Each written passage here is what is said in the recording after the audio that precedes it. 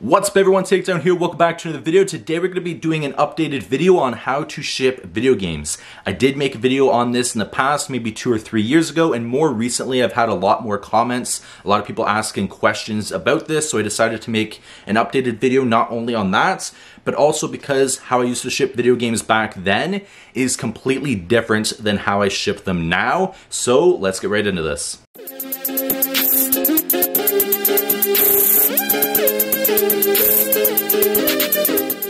So how I used to ship video games back then is I would purchase the bubble mailers from the dollar store. It was the yellow craft bubble mailers that you see, and because they were cheaper, that's where I used to purchase them. Now I also would take the video game and I would wrap it in bubble wrap before putting it in the bubble mailer. And to me, that's just completely unnecessary nowadays. Unless you have a more expensive game, a game that is maybe $50 or more, to me, the added bubble wrap is not worth it, because shipping how I do now, I've never had a return, I've never had a complaint, I've never had any game arrive damaged, and I do take pride in how I ship my stuff. So I did cut out the double bubble wrap, but they still do arrive safe and sound, even if you don't double bubble wrap your games like I showed in the last video. Now the bubble mailers that I use are completely different. Instead of the yellow craft ones, I do use these white ones that you can get from anywhere that sells shipping supplies. The benefit from these as opposed to the yellow craft paper ones is, number one, they don't tear easily. They're nice plastic.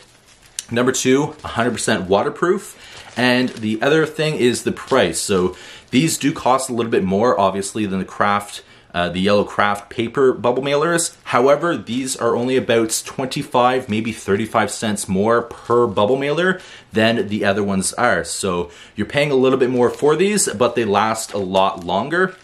The other thing is you don't need to add extra tape to them, because the sticker part here to seal it up is really strong on these ones here. I do get these in bulk. I do get them from Staples. You can get them pretty much anywhere, but from Staples I get them for maybe a pack of 50 or a pack of 100, so they do last me a long time as well, instead of always having to run to the dollar store, because the dollar store only sells them in packs of 4 to 5. So if you go through them a lot, buying them in bulk like these ones here does benefit you as well. Now the only thing that I stick with that I used to do whenever I shipped video games is with a video game, whenever you open it up here, the one thing that I still do that I did back then was I always take a piece of either bubble wrap or a crunched up piece of paper, and I do stick it over the center here and then close it up before I put it in the bubble mailer.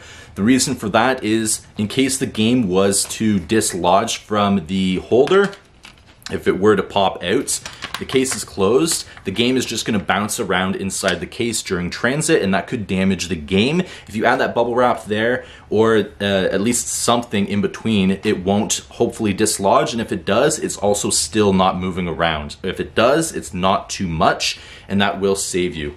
The other thing is, like I said, I don't double bubble wrap it, so I literally used to wrap this in bubble wrap and tape it up, and then toss it in a bubble mailer. You don't need that anymore. All I do now is I take the bubble mailer, take the video game, toss it inside, seal it up, good to go. That's all I do now. Now, the only other thing would be if the game's worth $50 or more, then it might benefit you to assure that it's going to arrive safe and sound. But shipping this way, I've never had a customer complaint. I've never had anything damage be sent and received by the buyer damaged. I've never had any returns or anything. If you pack it like this, it will also save you with shipping costs, because it is cheaper than it is if you do it like I used to do with the double bubble wrap.